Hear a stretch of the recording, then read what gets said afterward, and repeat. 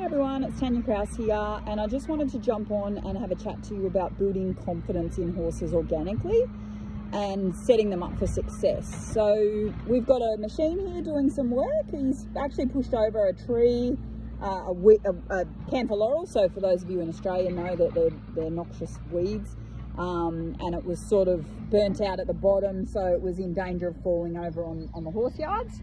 So he's here doing that, and I've got all my horses. I don't think I can turn this camera around while I'm on, but what I did to secure our horses, I popped them in our cutout yard, which is what I'm sitting on, and then over the back there where you can see Angel here, that's our arena.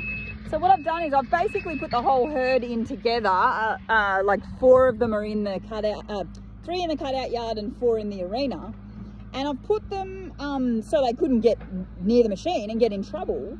But I've also set them up so, one, they're a herd, they're together, but that arena's about 50 metres long. So that they've got another 50 metres that they could run away and create more distance if they wanted to. So I'm not holding them here or anything like that. I'm just sitting here on the fence and we're just watching proceedings. So they've had a couple of jumps when, you know, the tree branches break and they make that really big noise and stuff. But other than that, they've handled it really well. But they're the fundamentals that I did to set them up for success. Herd, they've got room to move.